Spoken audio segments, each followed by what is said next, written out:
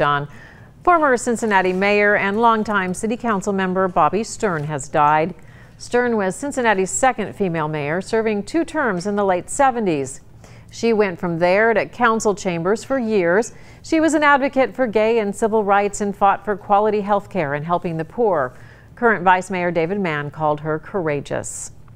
A very courageous person who served the city incredibly well, not politically at all, in the sense that with Bobbi it was always what she thought was right, and political consequences didn't mean anything to her.